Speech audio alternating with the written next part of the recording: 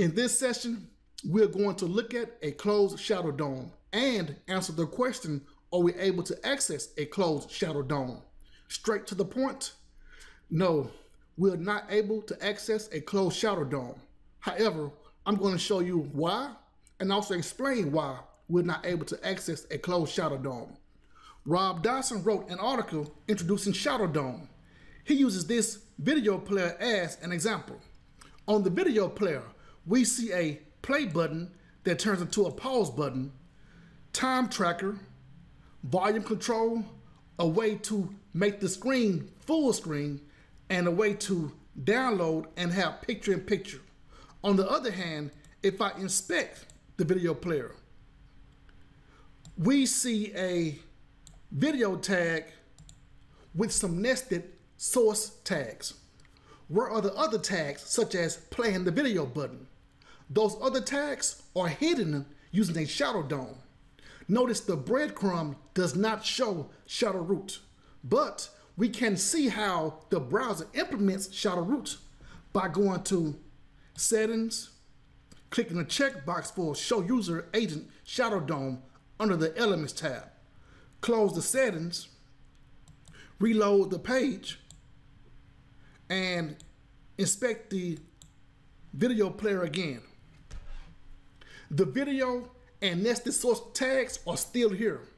Now we also see shadow roots in the DOM and breadcrumb. You know how we could not find any tags for playing the video? Watch what happens when I expand the last div tag. We see play and those other media controls. That's encapsulation because they chose to hide the details. The checkbox Show User Agent Shadow DOM allowed us to analyze the encapsulation. There are two types of encapsulation mode, open and close. They have the same purpose, but the difference is an open shadow DOM mode allows us to access the shadow tree. However, a closed shadow DOM mode does not allow us to access the shadow tree, even if we use JavaScript. There is no way around it. This is a closed shadow DOM mode because the elements shows shadow root user agent.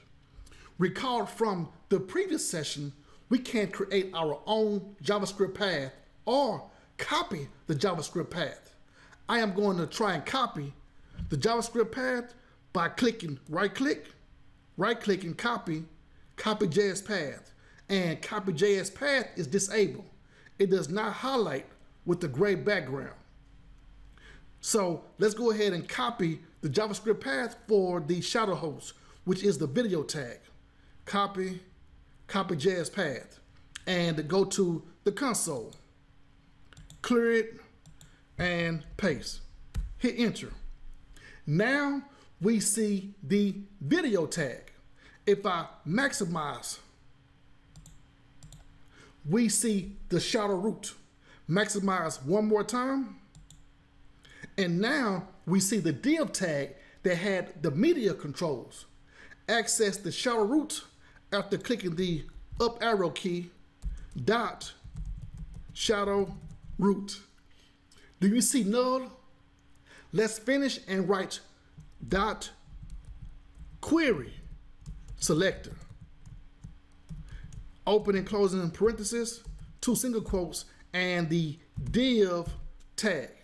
Now I'm going to hit enter and we see a type error, uncaught type error. Cannot read property of null. That means we are trying to access a property of an object that is not defined. That's it for trying to access a closed shadow root, shadow DOM, shadow tree. Thanks for watching, and I will see you in the next session. All Part 1 ebooks and PDF documents are free. Programming books for UFT. Programming books for Java. Here's the Selenium automation book. And TestNG. Subscribe to get notification of future videos.